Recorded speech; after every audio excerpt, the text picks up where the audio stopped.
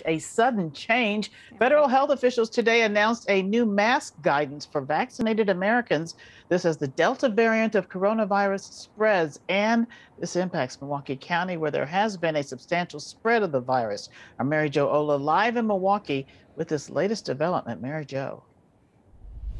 Carol, between the highly contagious Delta variant combined with lower than ideal vaccination rates, health experts now are encouraging everyone to put the face masks back on when indoors.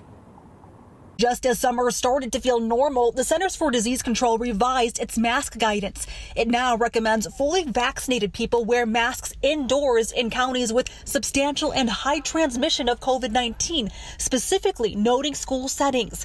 That includes Milwaukee County, where local leaders say case counts quadrupled over the last few weeks. As a community, as a state, and as a country, we must stay ahead of the curve.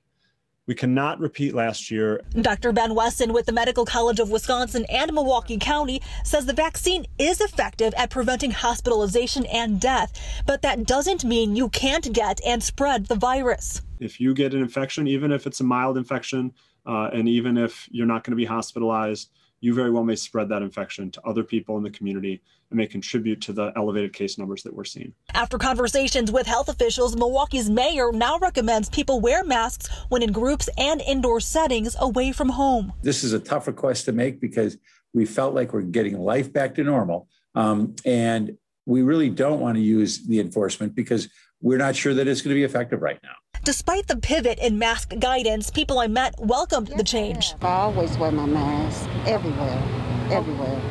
Because like I said, you don't know who has taken the vaccine. If it's keeping everyone protected from this virus, I think it's worth it. If there's another variant out, I sure don't want to catch it. So yeah, I'll do what I can to protect myself and my friends.